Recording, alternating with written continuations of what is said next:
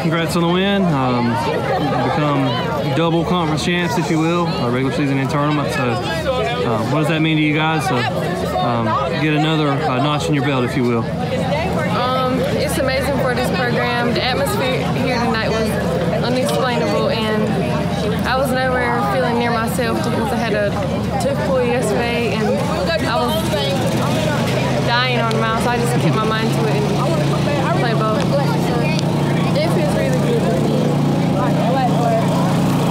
And you say you weren't yourself, but you sure couldn't tell. To the press box.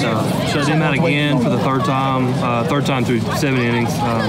The runs before were in extra innings. So, how do you describe what you were able to do against that good of a team all season, not just tonight, through all 3 of those games? Coming into the new conference, I knew they were a tough team. So I just keep them off balance of the curve like every team we played this year, and they're a really good team. Don't put it past them, but we just play better and hit the ball.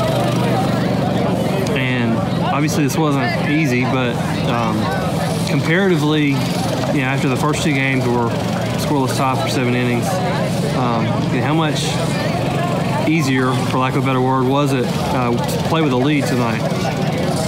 We knew it was going to be a dogfight, because every time we played it was going to be a dogfight, but Bella here came, she was lead off, she usually hits last, and she just did her job and got us to run in the first inning. I'm very proud.